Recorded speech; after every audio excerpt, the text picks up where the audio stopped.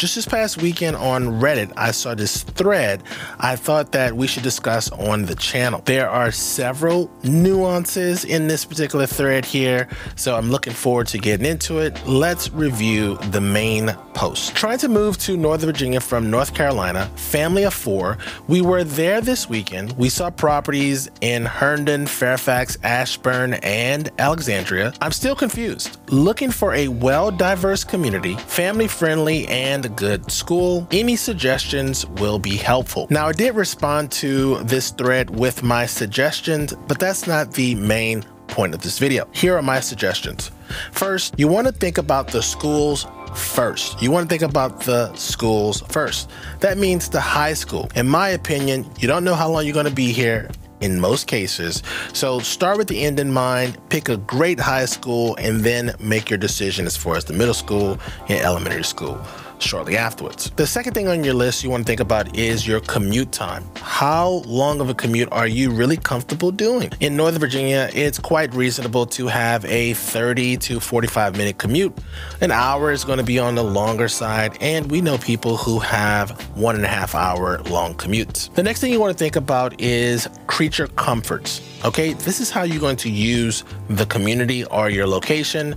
If you are like myself and you like to go to DC every week, then you probably want to be a little bit closer to the city. If the city life isn't your style and you maybe want to be closer to your house of worship, then you probably want to try to live around that particular area. The last thing you want to consider when it comes to creature comforts is whether or not you want to be near a gym, parks, or shopping. If that's important to you, live close to those items. Okay, that thread was full of a lot of useful advice from people and users all throughout the region, but that's not what this video is about. This video is about this following comment. When I'm relocating to a new state, I generally always rent first for a year or two until I have a better idea of the area and where I'd want to set a more permanent place of residence. One of the benefits of using that strategy is you believe you have enough information, or you believe you need more information to make a quote-unquote better decision. This is a rent first, buy second strategy, and I think it's a horrible idea, especially for high cost of living markets like Northern Virginia. And I'm going to explain. I'm going to explain my position. And if you disagree, let me know in the comment section right now. If you like to rent first, then buy second, let me know in the comment section right now and let me know why. I'm pretty sure we'll get an interesting conversation down below. So let's jump into this. The strategy of rent first, then buy would work in 3 scenarios. First of all, if we were in a dream home market. So this is a place where people buy their forever home. This is a place where people make sure they have custom paint jobs, they have custom driveways, they have custom everything. Northern Virginia isn't that place for most people. This idea would also work for individuals who are looking for their final resting place. You know, places like Florida, Arizona, places where people retire. Northern Virginia isn't that. This would also work if you're never going anywhere. Like, you know you're going to live here. There's no questions, no ifs, no buts about it. For most people, that's not what Northern Virginia is for. And the reason why this isn't the case for Northern Virginia is no one dreams of owning a 3-level townhouse that's $700,000 with a 1-car garage that's too small to fit most modern SUVs, and tack onto that a 45 to 60 minute commute. That's not what you dream of. So that means there's 4 different types of people who live in Northern Virginia. 1, they're transplants. These are people who used to live in some middle America place, and then they were called to the big headquarters, or they answered a job post in the DMV area, and now they're here. These people are making moves. These are players. The second type of individual that's here in Northern Virginia is someone who is military personnel. That's current or past. We have several bases around this area, And a lot of military personnel have served multiple terms here. They've been relocated or stationed here several times, and they like it here. They also like the fact that they can leverage their knowledge and their database in the military community to go and secure a government contracting position. That's just the way things work here. The third type of person here is someone who is a career builder. This is a young person, a young professional who maybe just graduated from college, and they saw that there are a lot of job opportunities in this region. Maybe for cybersecurity, maybe working at one of the data centers, maybe they're software engineers. They saw that they could fulfill their entire career obligations in this one location. The fourth and final person that's here are locals. These are people who have several generations located in the Northern Virginia area. These are the same individuals that when you talk to them, they will say things like, that road over there, that used to be a dirt road. That community over there, that used to be a dirt mound. They always tell you about things that used to be this and how it's changed. They usually complain about traffic, and they usually complain about the newcomers, but we love the locals. They bring a little bit of flair to this location. Now that we know why you would use this strategy, and we also know some of the players that live here, let's talk about why you wouldn't use this strategy. Now, this next segment, it's not going to be for locals because, to be honest with you, locals already know a lot about this region, so they don't need that much guidance when it comes to knowing where to live. Except for local young professionals. I'm seeing this little trend right now with people who are from this region, who are young, who decide to make a profession here, make a living here, and they decide to not buy a home in their earlier years. So you should stay tuned as well. The first reason why you don't want to use the rent now, buy later strategy is the market can get away from you in high cost of living areas. We had a client a couple years ago in 2019 who was looking for a single family home in Falls Church. Now, these were friends of the family, and we were thrilled to help them in their home search. And we looked for about 6 to 7 months. Falls Church has always been a very challenging market to get into, especially when you're looking at those starter priced single family homes anywhere under $800,000. There's always multiple offers on those properties. This particular client, over 6 to 7 month time period, they were able to put 2 houses under contract, but both houses failed their home inspections, and we decided that we wanted to walk away from those properties. If you've been on this channel for any length of time, you know that I believe once you've started looking for a property, we don't stop until you finish. This particular client, though, decided that they were going to start renting again because they were frustrated. I know this is a very common thing to do. They get frustrated and then they go back, lick their wounds in a rental property, and then they come back out again. This was a huge mistake, and I'm going to show you why. In 2019, the average sales price in Falls Church was $614,000. Now, my client signed a 2-year lease with their landlord, so they missed out on 2020. The prices from 2019 to 2020 increased by $38,000. Now, they're still renting at this time point. I tried to get them to see the benefits of looking at renting and buying a home at the same time, so maybe they could stay in their rental, or maybe they could look at what are the clauses in their lease to terminate their rental if they need to. One of the things you need to know is that every rental contract says what it takes to terminate your lease. Review your rental contract, also known as your lease, and see what the fine print says about what it takes to get out of that deal. Whatever that financial penalty is, that's what you pay. And once you realize that maybe it's $3,000, $5,000, $10,000, whatever it is, that needs to come into consideration when you're looking for a property. Prices increase $38,000 right here.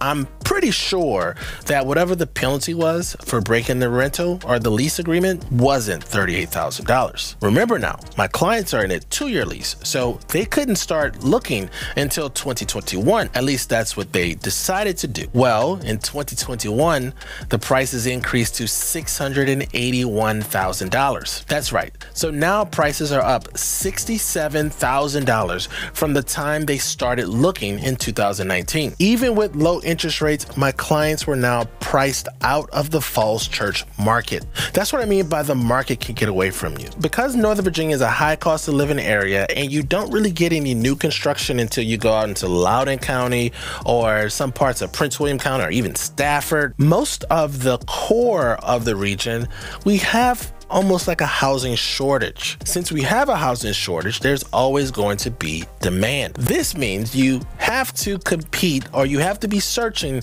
constantly to satisfy your needs to buy a home here. Luckily for my clients, they did find themselves a property in their existing community that they were renting in. So I think it was the best case scenario for them, really, and they didn't have to worry about competing in Falls Church anymore. But I did want to let you know that when my clients started looking at properties in Falls Church, the average sales price was $614,000. Now in 2023, which is when this video is being recorded, the average sales price is $758,000. So prices have increased in Falls Church for up to $144,000. Yep, $144,000 over 5 years. I know what you're saying right now. You're thinking, Abraham, you're cherry picking information. We just had a global event that caused the government to issue record low interest rates. We had record level bidding wars in some of these markets. So Abraham, these numbers, they just don't add up. I'm glad you brought that up. In 2010, the average sales price for a home in Falls Church was $402,000. In 2019, the average sales price was $614,000. So this is before the global event. That's a $212,000 increase over that 10-year time period. So that is $20,000 increase on average year after year after year. So you see, Northern Virginia is unique in the sense that it's sort of insulated from some of the natural things that go on in most markets because of the federal government and the military. We have a lot of companies here who service the federal government. We have a lot of government employees. We have a lot of individuals who are in the military who all receive a nice compensation to live in this high cost of living region. I don't see that going anywhere anytime soon. So we should expect for Northern Virginia to continue to be insulated from most market dynamics that affect most traditional markets in most of America. One more note about military buyers and members of the military community in Northern Virginia. They represent 12 to 15% of all of our transactions every year consistently. Sometimes it peaks at around 17%, but usually it's between that 12 to 15% range. The second reason why you shouldn't use this rent now, buy later strategy is that you're wasting your money. You're wasting your money. On this channel, we will never vilify renters. We will never vilify renters because every market needs renters. We need landlords, we need renters. Some people just can't buy. Some people choose not to buy. So you'll never hear us say that you're throwing money out the door or you have some type of return or whatever. They say all kind of hot garbage around renting. We're not going to do that. We're not going to do that, okay? I just want you to know that if you can buy a home, then you should. So last week I went to my first physical therapy appointment ever in my life, right? So I'm 41 now. I was 40 last week. So this is my first time. I got some issue with my hip and I am working through those. My physical therapist was a 27-year-old man who is renting in Arlington. Now, he's a physical therapist. He probably makes good money. I asked him, do you own a home right now? There is a trend for some reason in Northern Virginia where we see a lot of young professionals in their mid to late 20s, all the way up to their early 30s, who stay in rentals. They stay in rentals for some reason. Based on the way this guy looked, I assumed that he was renting because it seems like a clean-cut young person in Northern Virginia likes those really nice rental properties or rental communities that have a lot of amenities and they have shuttle services and they have the latest gym and stuff like that, while also charging you, you know, anywhere from $2,500 to $4,000 a month. Anyway, this young man said he is renting right now and he maybe will buy a home when he's in his 30s. And I told the young man, I said, hey, look, I'm pretty sure you have friends who think like you. You all should have an emergency meeting. Every one of your friends should buy a condo right now. He's 27. If he buys a condo right now, this is how I explain it to him. If he buys a condo right now, then when he's in his mid-30s, he will have enough equity in that particular property. Most cases, okay? He'll have enough equity to take a portion of that equity, maybe sell the condo, and then move up to a townhome. Now, he could have some additional savings set aside, but he could take a large percentage of his equity from his condo and move into his townhome. And then when he's in his mid-40s, if he wants to, he could move out of that townhome and into a smaller single-family home.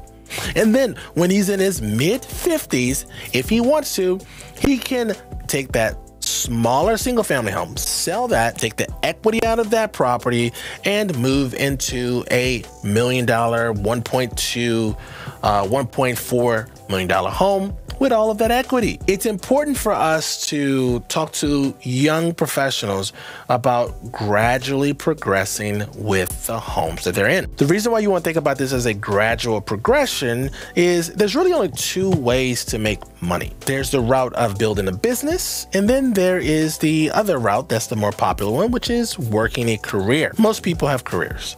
So let's talk about the career track. Now, this isn't meant to be offensive, but if you're working in a career, you're really on a fixed income, and you may not know it. Your starting rate is kind of fixed, and then you gradually get incremental raises over the years, and we can predict, even if you factor in your promotions, how much you're going to make over your lifetime. So your income will gradually increase. Just like the size of the property you're in will gradually increase. And since you're on a fixed income, and this conversation is about using your capital wisely, most of you will make anywhere from $4.5 million to $9 million over your career. Go ahead, calculate it. Calculate it right now. If we take the 30% of your income, your gross income, and dedicate towards housing, that means that you're going to spend over your lifetime between $1.35 million and $2.7 million on housing. Now in America, we have this great deal with American banks where if you put 20% down, the bank will provide you with the other 80%, and you get control of the asset, which is the property in this case. So that means that your $1.35 million, if we looked at it like a down payment, then you could control $6.75 million in real estate assets. On the high end of that, at $2.7 million, you can control $13.5 million.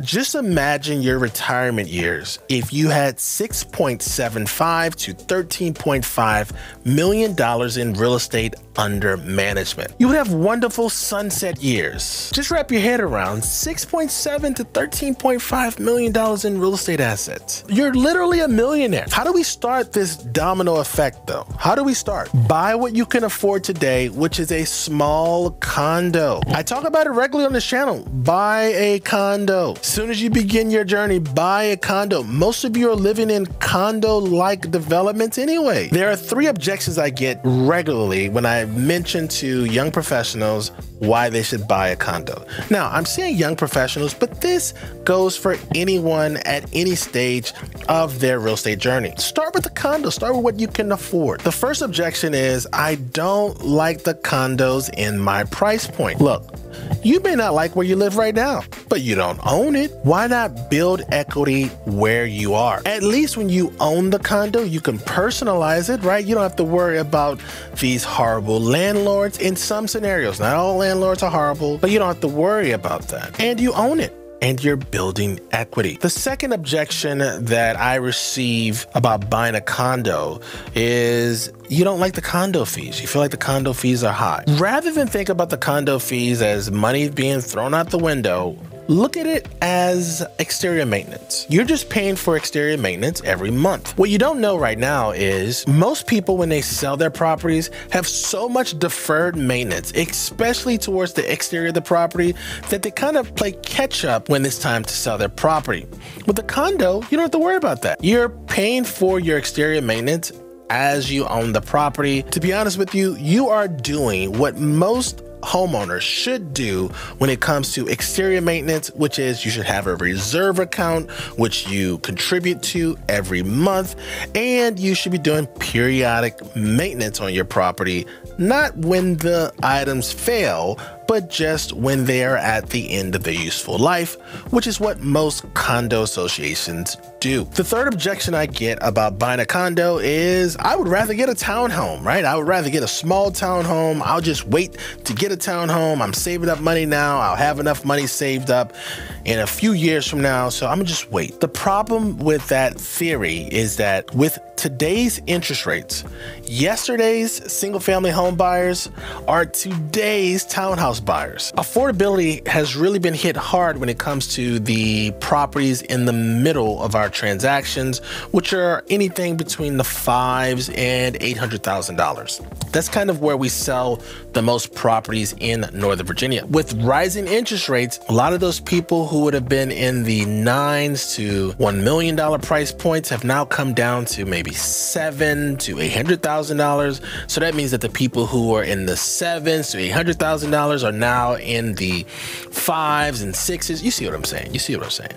So your competition for townhomes right now is a little stiff. Okay, so now that we wrapped up what the objections are that I receive about buying a condo, let's finish up this video with the third reason why you shouldn't use the rent now, buy later strategy, which really boils down to two different segments of people. First off, it's individuals who have a large budget. Secondly, individuals with special requests. A large budget for the purposes of this video is anyone that is shopping in that 1.3 or higher price point with 20% down. Even if you're $1 million buyer, if you don't have 20% down, you're going to have a challenging time competing with other buyers in that price point. If you do have a large budget and you know what you want, you know where you want to be, you can't really take any time off when you're looking for a property. Yes, you'll probably go into a rental anyway while you're searching for a property, but you're going to be actively looking as soon as you get here, If you're the type of person who has special requests, and what comes to mind with special requests is someone with a need for 5 bedrooms. We have a lot of 4-bedroom homes, but you don't have that many 5-bedroom homes. Someone who's looking for a 3-car garage, someone who wants to be walking distance to the metro station, or if you're looking for a new home in an established community. Those individuals, yes, you'll probably go into a rental, but you're still going to be looking for a property actively while you're in the rental agreement. So make sure when you look at your lease, if you sign your lease, see what these special provisions are for terminating your rental agreement. I have a question for you before you leave. If you bought a home in your 20s, what did you buy? Was it a condo, townhouse, single family home? Did you keep it? Did you get some assistance from a family member, friend to help with your down payment? Let me know in the comment section, and I will see you in the next video. Peace.